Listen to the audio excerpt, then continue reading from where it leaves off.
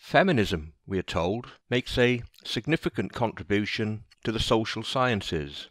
Feminism offers a unique and much needed contribution to our understanding of our shared reality. The unique insights we gain by viewing the world through the lens of feminism and feminist science is simply not possible with the more male-dominated, conservative and traditional natural sciences, often referred to by feminists as mainstream science. Colleges and universities have well-funded departments devoted to feminism, typically called women's or gender studies departments.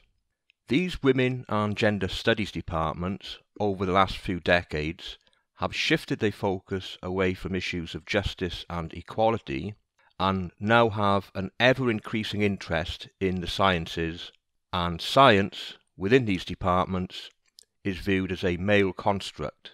Mathematics is considered a product of male chauvinism, and biology, particularly evolutionary biology, is denounced as sexist.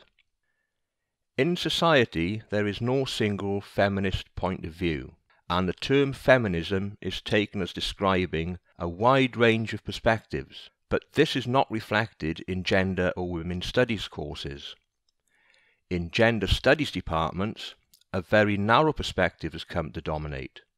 Within these gender studies departments, social constructionism has become orthodoxy because of the perceived need to see gender roles as a social construct rather than as a biological determinant. Such a view is necessary in order to further the feminist political agenda. The devaluation of facts, logic, and even rationality itself, all of which are often dismissed or denigrated as masculine linear thinking by feminist scholars. This view of science as a corrupt and toxic product of the male mind is not driven by the feminists' devotion to truth, but rather a self-serving desire to leave themselves free to make any claim, and that such claims should be left unchallenged. Women's and gender studies departments have presented a litany of unsubstantiated feminist theories.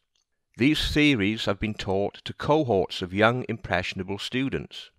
These students are ill-prepared to examine them because these notions are dressed as well-researched and properly documented feminist correctives to male prejudice. But feminism is a political ideology. The claim is that it advocates for equality, and this is how it is described in its dictionary definition. Political ideologies have no analytical utility. You may critique from an ideological perspective, but ideologies provide no objective analytical tools within their framework. To believe that they have such utility is at best foolish, at worst reckless, and very often dangerous. History has lessons to teach us about the consequences of conflating science and political ideologies. To say that the Nazi and communist science didn't end well would be an understatement. The consequences of allowing ideologies to warp and distort science is a matter of historical record. Soviet academies produced pseudoscience for decades, destroying genetics as a viable field of study for generations. Feminist science is simply Lysenkoism. The only difference is that the bourgeoisie is replaced with a patriarchy, but in its essential form, intent, and methodology, it is recognizable Lysenkoism. Universities in the West have for decades been incubating an alien and irrational ideology. Instead of studying gender issues, universities have been teaching feminism. This uncritical propagation of ideology is simply indoctrination. The opinions, ideas, and beliefs of feminist scholars go unchallenged, unchecked, and uncorrected. The product is that each cohort shaped by this system becomes ever more irrational and intellectually dysfunctional. In this series of short videos, I will be taking a critical and unsympathetic look through the feminist lens. In the next video, I will cover the feminist relationship with knowledge, often referred to as feminist epistemology. To end this video, just in case you might be harbouring the suspicion that all this is pure hyperbole, and that I engage in a polemical exercise, I will end with a short clip. I will leave it to you to interpret what you see and hear, listen carefully, and come to your own conclusions. Until next time, thanks for watching. We seem to be obsessed with this notion of male brain versus female brain. We seem to need to have an answer to this issue of nature versus nurture. Do you think we should not be obsessed by this question? Well, I think we should not be obsessed by the question. Are we obsessed by the question whether there is an essential difference between people with light skin color and dark skin color? Are we obsessed with this? This is not politically legitimate to even ask this question, is it? So why is it legitimate to ask the question whether males and females are fundamentally different? And I think the only reason to ask this question, and this is why we are obsessed with it, is we want to say that there are natural differences, because this justifies the different treatment of males and females in our society. And so this is a problem.